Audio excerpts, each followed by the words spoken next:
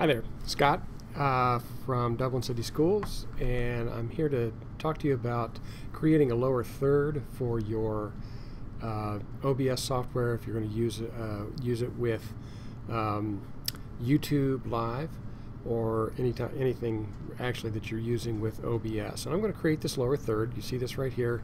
You can see behind it. It's kind of a subtle little title at the bottom of the screen. And I created this in Google Draw. Now, one of the things that I wanted to do when I started out here, I went to my settings and I saw that my output was 1280 pixels by 720. And I'm going to keep that width at 1280 and then go into make it probably about 260 at the height.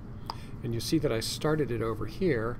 And it's real simple. When you start up Google Draw, you can actually go into the page setup and change that.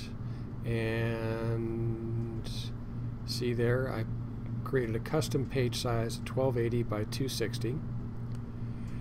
And just to show you that how we can do this differently, I'll put in there GET. I'm a Google Education Trainer, just to show you what it looks like. I'm going to rename this and then hit the download. So once you're in Google Draw and you've created your lower third, I'm going to come in here and download as, and what I want, the format I want to use is a PNG.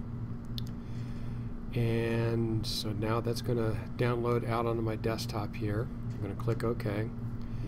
And I'm going to get rid of this lower third right now. Yes, I'm going to get rid of it.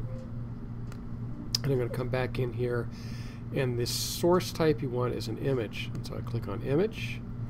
I'm going to call it lower third GET.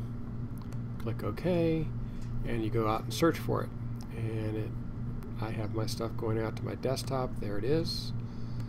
Open. OK. And see what I like about this, by creating the file size is 1280. I don't have to resize it once it comes in, and I can pull it down as low as I want to. That looks good. Now the thing about these is that by clicking the little eyeball, it disappears, it comes back. So that's something nice to know, that you can have these lower thirds appear. You can have a number of them in here if you have multiple speakers, and just have them appear as that person comes onto the screen. Okay, that's creating a lower third in Google Draw for OBS and YouTube. Thank you very much.